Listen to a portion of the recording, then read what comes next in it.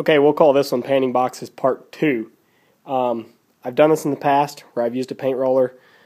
Beats the tar out of using the paint gun. Just incredible.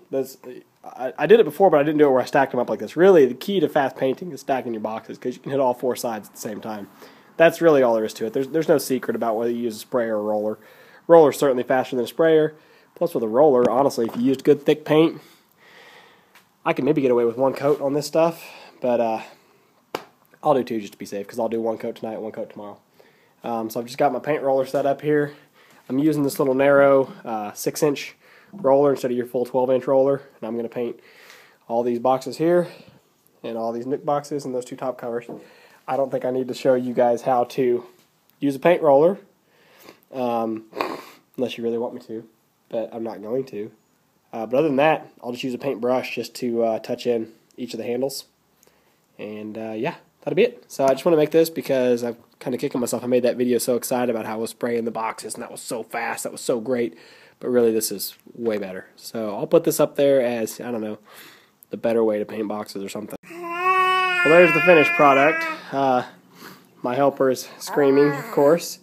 But she was out here with me the whole time, which is great. I just set her in a bumbo right there, and she watched me most of the time, but there towards the end, once I started painting the handle, she started getting fussy real quick, so that's fine. Didn't take me long at all. Put a real thick coat on the handles. I'll probably just paint them once, so tomorrow I'll come out here and I will, or even possibly even later tonight maybe, come out here and put a real good heavy second coat on the main faces of the equipment, and I'll be done. Alright, so that's it for tonight. This is the same night. It's about maybe 2 hours later since I just made that last little bit of the video. But these boxes were already perfectly dry. Perfectly dry. So I went ahead and put on a second coat. The one thing I did want to show to you guys, if you're familiar with these or not, this little deal here is a lifesaver. It's made by Shoreline. I want to say it was maybe $5 or $10, I think. But it's a rubbery composite pour spout.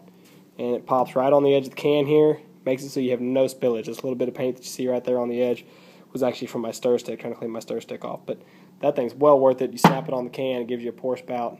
Everything's clean and nice and tidy. Definitely want to consider those if you're using, doing any sort of small volume paintings. It's really great for this because I'm only pouring out, maybe a cup of paint at a time. If you're pouring a whole bucket, just pour it in the pan. Who cares? Throw the bucket away.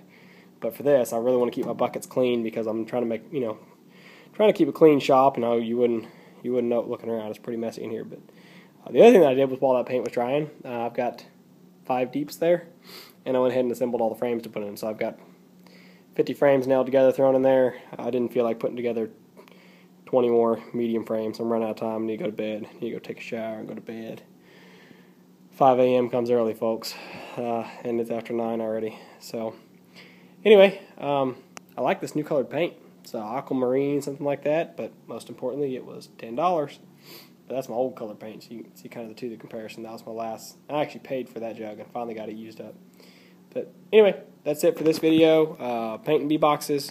Use a 6-inch roller and use a pour spout. Heck, there's my roller right there. Use a 6-inch roller and a pour spout, and you will be a happy person and get a lot of stuff painted real quick.